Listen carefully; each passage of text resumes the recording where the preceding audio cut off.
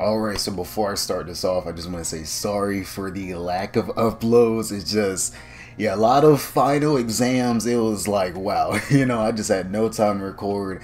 And I was out here living life. I was having fun. It'd be like late midnight or something. And then when it comes to YouTube, I'm just like, dang, like, I haven't even recorded nothing.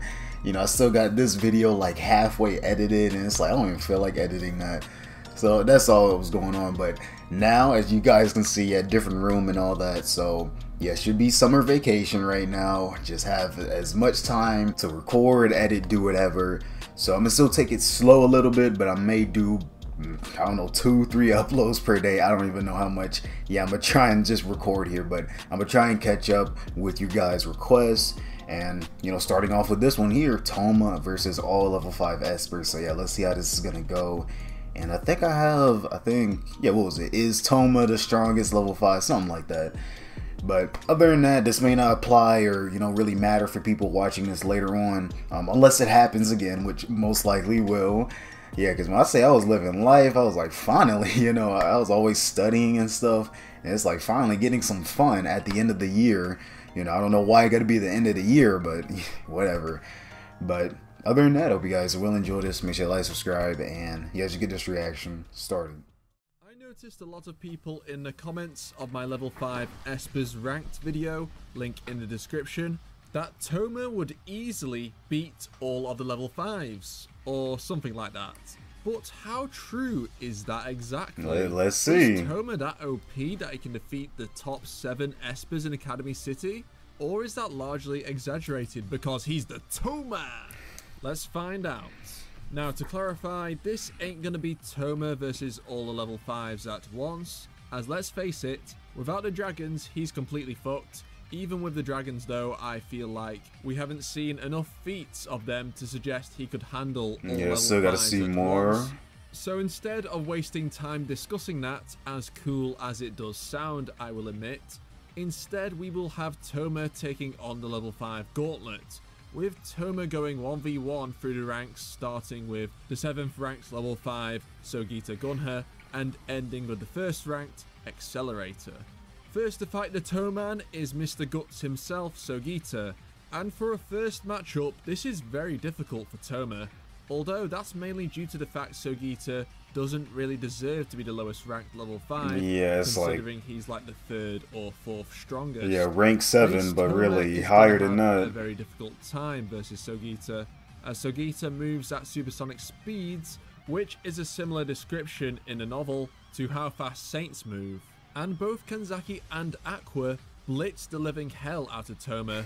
Okay, you could argue that Toma's precognition works well against AIM diffusion fields which Espers passively emit, which is why he can react to Misaka's attacks. But we all know Sogita doesn't really act like a normal Esper, so I don't know if it's guaranteed to work against him.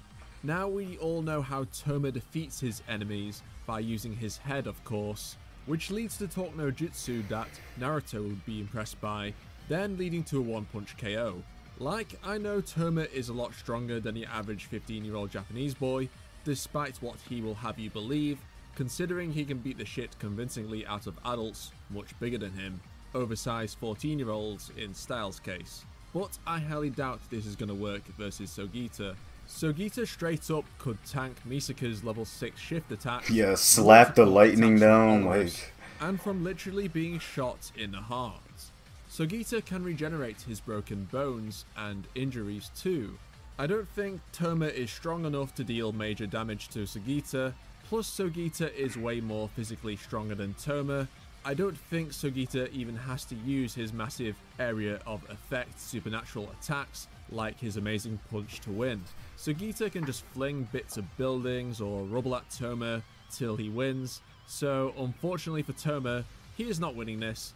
However, I don't see Sogita beating Dragon Touma, considering the dragons easily defeated 5.3 Misaka and have a variety of hidden OP abilities that should handle Sogita easily.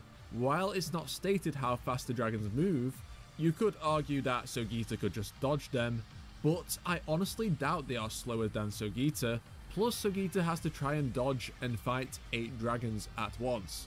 Like, I know he has guts and all, but I don't think any amount of guts is going to save him from that. Next up to fight Touma is Aihana Etsu. I mean, my level 5 video, you will know that how is Etsu even gonna fight though? No combat capacity, yeah, as his power isn't suited for fighting, and base Touma defeated him without a sweat. So yeah, let's waste no more time on this. Touma easily defeats Aihana. Next we have the Queen of Tokiwadai herself, Shokuho Misaki. I find this matchup one of the more interesting ones, as I feel like there are a lot of factors at play here. But straight up, Shokuho is getting destroyed by the powers beyond the right hand. I feel like the dragons would completely massacre Shokuho, and the invisible thing should yeah, it's like she just ran out of stamina. Therefore, we are just going to discuss base Touma versus Shokuho. While it may seem that Touma has a big advantage, since Touma can actually fight and Shokuho can't, Shokuho's power indeed does work on Touma. However, whenever she does use it, Touma gets an urge to touch his head with Imagine Breaker, which then negates Shokuho's mind-controlling mental out ability. However, I think there is a way for Shokuho to overcome this, but it does involve a spoiler from New Testament 11, so skip here if you want to avoid it. Shokuho was able to damage Touma's brain so that he was not able to form memories of her, and this damage was irreversible, being unable to be reversed by Imagine Breaker or even her own power. While this wasn't done on purpose, Shokuho seems to have the capacity to damage Touma's brain beyond repair. Although this wouldn't be in character for her to do this, she would also have to be in a decent range away from Touma to pull out her controller and then use mental out on him. But if Touma is a close starting distance away, then Touma is just going to punch her before she can use it. Overall, I think base Touma wins unless Shokuho is out of character and is willing to do lasting damage to Touma.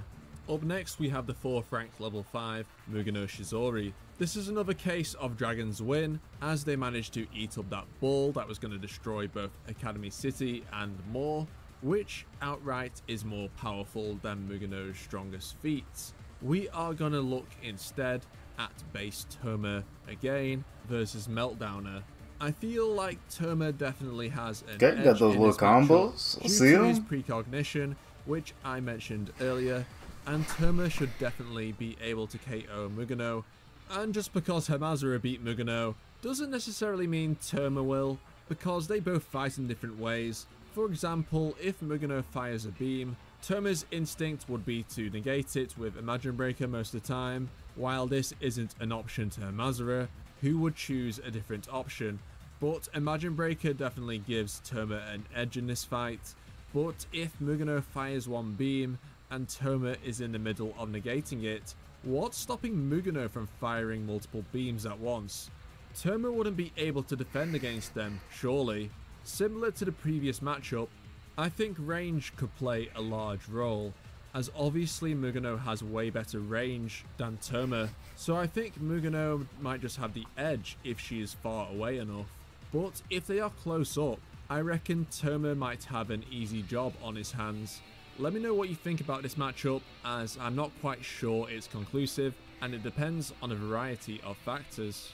Next we have the classic matchup of Misaka versus Touma. Yeah, we've seen that plenty of times. Multiple times. Yeah. So we have a pretty decent idea about how it would go down. Touma has never really tried in his fights versus Misaka, while she was definitely trying, but not with killing or doing lasting damage to Touma in mind. Yet if Touma slipped while she was swinging that Iron Sand chainsaw at him, Touma might have just lost his head. Literally. Touma has been shown to easily brush aside Misaka's attacks, apart from that one time where he was letting himself get hit. And that's combined with the fact he's never tried once to hit Misaka. However, there is definitely something I want to talk about from New Testament 10, so skip here if you've not read it yet. Misaka finally defeats Touma in this volume by reverse torque no jutsuing Touma, grabbing onto his body and shocking him. To defend Touma's L here, Touma again wasn't trying to punch Misaka, and the torque no jutsu was affecting him badly, cause he was literally challenging the entire world while having billions of years worth of PTSD from the Oh, previous yeah, volume. yeah. So cut Touma some slack here. Yeah, You cut him could some argue slack. If Misaka summoned her kaiju, Yeah, that's exactly what I was thinking too. struggle, What if she did but that? Touma has negated planet-busting attacks like when he nulled Fiamma's magic in World War III, so the size isn't really an issue as long as Touma touches the kaiju, and Misaka's Iron Sand seems to lose its form entirely once it gets hit by Imagine Breaker. Likely the kaiju would just come tumbling down. Overall, I think base Touma beats Misaka 90% of the time. Next up is Kakine versus Touma, and oh boy, this is going to be a funny one to discuss. I think some comments from the previous video were convinced Touma can easily handle Kakine, but to be honest, I would have to disagree. Let's first talk about base Touma versus base Kakine. On paper, Touma might have a chance, right? Wait, there's an important detail I forgot. Kakine has wings, and with wings he can fly, or float I guess. Yeah, I don't see how the hell Touma is winning this. Yeah, it's a jump like way up and hit him like bullshittery. The dragons change a lot since they have the range to be able to hit flying Kakine, and I don't see Kakine managing to fend off all the 8 of them at once. Also, spoilers for New Testament 6. Skip to this in the video. It's a lot of skipping. I think Kakine's dark matter form does change a number of things, but the dragons can perhaps nullify the dark matter as they eat it. Kakine does have the dark matter network, which may cause trouble even for Touma's dragons to stop, because as long as Kakine has a bit of dark matter left, he can regenerate. Therefore, eating up every last bit of dark matter will be required to beat him, unless one of the dragon's mind-related abilities can overcome the entire network. Also, I don't think touching one Kakine and negating the dark matter network would happen, since Touma can't negate the Misaka network from touching a sister, otherwise that would be pretty stupid. I'm inclined to believe that dark matter Kakine versus Dragon Touma would end as a tie or inconclusive, to be honest, unless we find out in the future that the dragons can do other stuff too. Finally, we have the one everyone has been waiting for, the matchup. Oh yeah, did he? Yeah, he basically already beat him twice, right? But now I know yeah, was that like plot? Every time they have fought. However, there are definitely reasons why Accelerator has lost each time. The first time he was arrogant and had no idea how to take hits or had any experience in fighting a decent opponent. Watch my video for more information. And during the second time, Accelerator was berserk. He was emotionally devastated from nearly killing Misaka worst, and Touma definitely took advantage of that in their fight. Also, skip to this if you want to avoid. Okay, well, yeah, you can put it that way. 10. Not like strictly plot driven, but you know what I mean. On purpose in order to help Touma. I think it would be great to finally see an experienced and level-headed Accelerator take on Touma, as that would give Accelerator a far better chance of winning, utilizing his superior speed in the fight, thinking strategically about how to avoid Touma's strikes, and exploiting Touma's obvious weaknesses. If Accelerator follows this plan, then I think he could beat Touma quite convincingly, as I don't see base Touma being able to get close to Accelerator if he plays his cards right. Now let's talk about the dragons versus Accelerator, which again, I'm sorry, will involve spoilers. You all should just read the novels already. So who would win? Current Accelerator with access to Clipper's knowledge, Alistair's phone, and of course, Platinum Wings, or Touma with his invisible thing and all dragons, and maybe add the fish eggs on the side. Yeah, fish eggs. Honestly, I can see arguments for both sides, but Accelerator has the superior feats currently in the story compared to what the dragons have done. But if we take into account Imagine Breaker's capabilities and feats and scale them to the dragons, then that would make it somewhat even. If Touma can successfully negate Accelerator's galaxy shaking strike, then he should be okay, but I don't know if the dragons would be able to withstand such an attack. I definitely think having access to Alistair's phone really helps Accelerator, in this matchup, since he can call upon non-supernatural attacks such as optical lasers and mimosa, which destroy the target's cells. Although I don't think some of the abilities the dragons have vectors, like inflicting terror and confusion thanks to the blind dragon, which would give Accelerator PTSD flashbacks, leaving him open. In conclusion, I'd say Accelerator wins against base Touma if he doesn't act like a complete idiot, but Accelerator would probably lose to Touma's beyond the right hand powers, but I think this matchup is very hard to judge. Let me know what you think about this fight down in the comments. That's it folks, as you can see, the level 5s aren't always easy opponents for Touma to deal with on paper, despite the entire demon zoo he has in his right arm. Do you agree or disagree with any of my takes? Let me know in the comments down below and we can have a civilized discussion about it. Also, don't forget to subscribe for more Toaru content covering the entire Index and Railgun series. And I hope you enjoyed the video. Thanks for watching, and I will see you all next time. And that is it for this one. So, yeah, Touma, it just depends, like, because, yeah, most likely he'll be doing, like, physical attacks. And, yeah, they could just fly up in the air. It's just, like, pretty much dragons at that point. Unless he just, yeah, got some way to just, yeah, have some super jump, right? Yeah, jump on the air or something, do something so he can fly around as well. So yeah, that's all. And yeah, Gunha, yeah, if he's already taking like all of this damage and can literally just be fine, yeah, it'll be definitely or obviously difficult for like a regular human, despite Touma being, yeah, you know, as strong as he is, to do enough damage to him. Like, yeah, this is literally level 5.3 Misaka hitting him. Like, yeah, that's definitely like not even like times 20 the power of a human. Like, so yeah, it really just depends. Oh, actually, I'll just go on this for, yeah, the accelerator thing. I don't mean like, yeah, just strictly plot or anything. It just kind of like, yeah, that second fight, I'm like, okay, wow, this was kind of quick, you know, like, yeah, a little obviously different from the first fight. Yeah, like, you know, 2 seasons ago. But yeah, I was like, okay, yeah, he won. It looked like he just had no difficulty really. But yeah, once you like put in that whole, yeah, the like emotional or like the current state that he's in, you know, with his mind being unstable, then yeah, that makes sense, you know. Because he actually, yeah, so that's what I'm gonna start thinking about as well for other fights, for other anime. Because most likely, yeah, because that even got me stuck in my head. Yeah, me looking at other people saying, yeah, just like this, like who versus who. It's kind of like, yeah, was that plot really?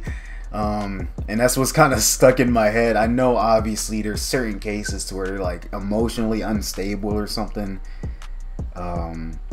Obviously, I know a thing with Misaka and, let's see, did I skip too much? Misaka and Touma, like, you know, most of these times they're not even really trying to kill each other. It's just, and most definitely Touma, he's not really trying to like hurt her, you know, maybe, you know, stop her from fighting or something.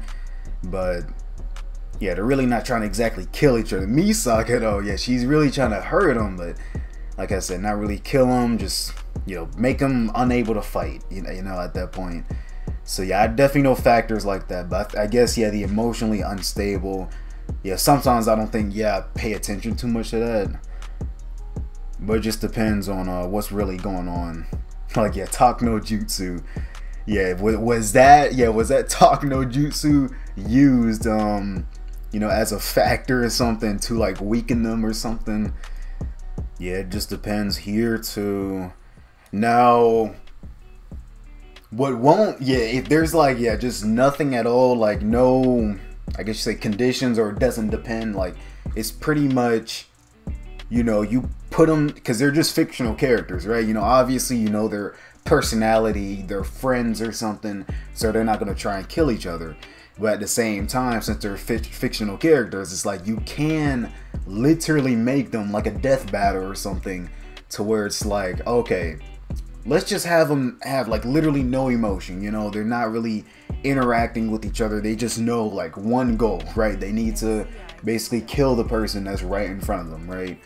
So yeah, if you actually did that, then yeah, now we can actually see like an actual fight.